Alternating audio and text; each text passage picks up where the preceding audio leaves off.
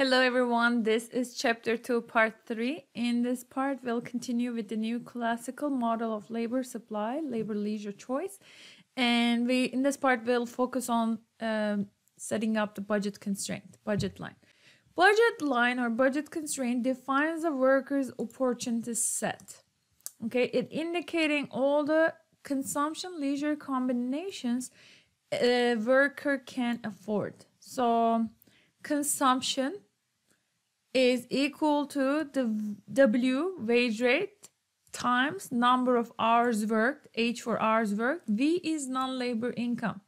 So consumption is a sum of, let's go over it, labor earnings, which is wages, W, and hours of work. This is what you earned in the labor market, okay? Plus non-labor income, V is your income. It could be such that that's income that doesn't depend on your wages or hours of work. That could be such that I was about to say, I interrupted myself. It could be, for instance, your rental income, or it could be such that you have some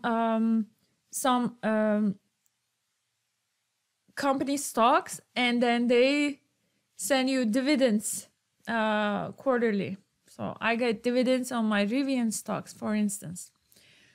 So this is consumption, is the dollar value of goods consumed. So it's basically the sum of labor earnings, W times H, hours, and non-labor earnings, which is V, okay?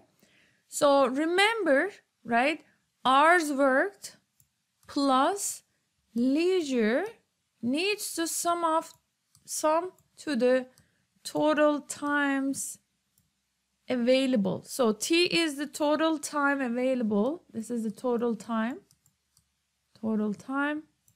Okay, so basically your hours of work needs to be total time minus your leisure. So that's where the hours work leisure trade-off comes up.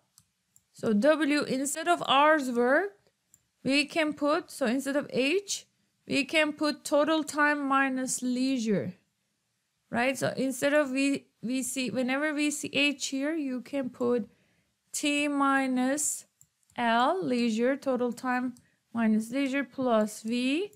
So you rewrite this, it's gonna look like this. Oops.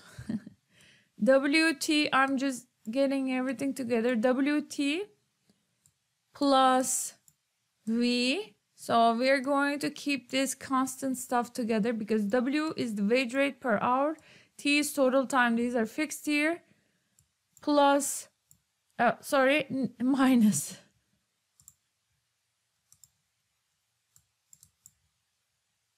So what do we have left from here? WT plus V is written here. You have also minus negative WL. Okay, so this is what we did. We can rewrite it. W instead of H, you can put T minus L plus V. Rearrange this, right? WT plus V. This is your constant term minus WL. So budget constraint, right? We derived budget constraint in terms of, now it's in terms of consumption is in terms of your leisure. Okay, all these are constant numbers. W, T, V, constant. Okay, so this is what my budget line looks like, folks. And we're going to derive it slowly. So you have leisure here, L, consumption here on the y-axis. Okay, so if leisure is at 0, you have 0 leisure. Okay, so I'm gonna put like extreme numbers. Number one extreme, you have no leisure. You worked all day, all week. You take no leisure. The other extreme is you actually worked nothing. Your total leisure is equal to your total time.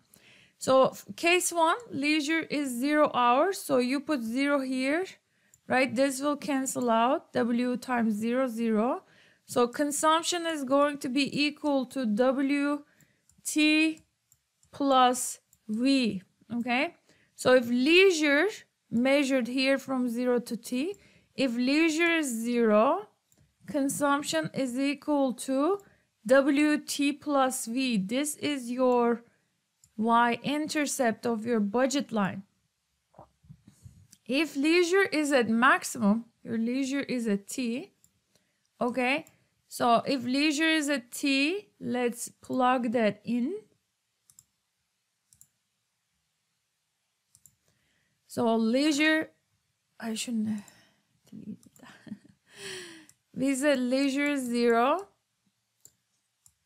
Consumption is going to be equal to WT plus V. We are talking about this point. Leisure is 0, so this corresponds to this point.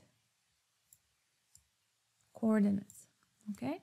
What if we look at the maximum leisure? Leisure is equal to T. Okay, so plug that in. C equals WT. I'm going to plug in T whenever I see leisure. W instead of L, plug in T. Okay, WT minus WT, they cancel out.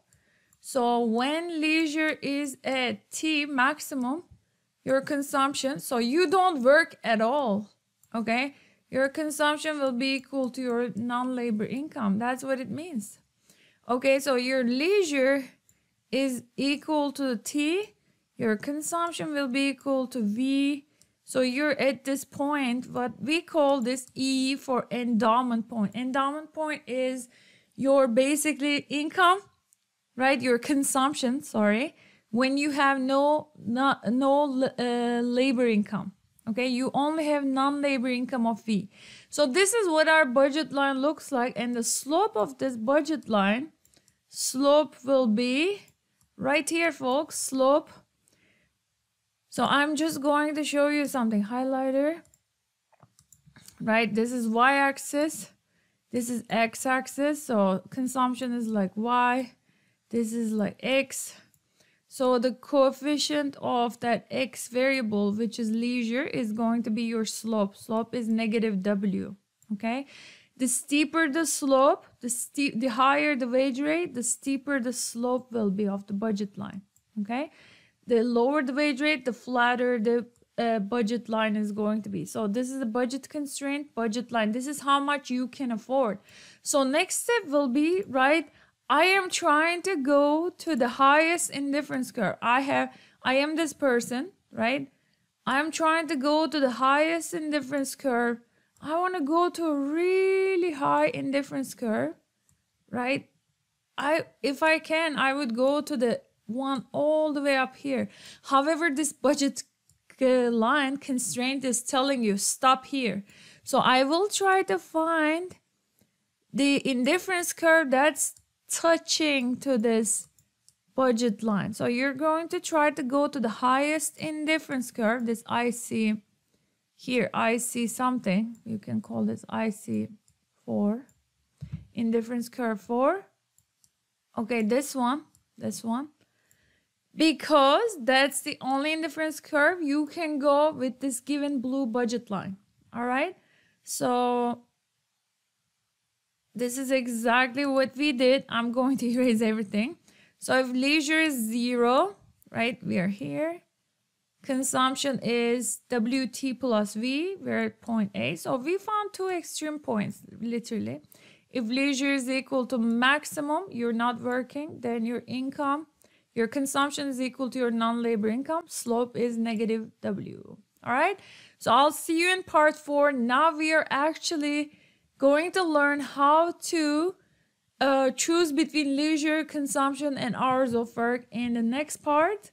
Again, don't forget to subscribe to the channel and don't forget to watch these videos in order. This is the labor supply chapter. I'll see you in the next part.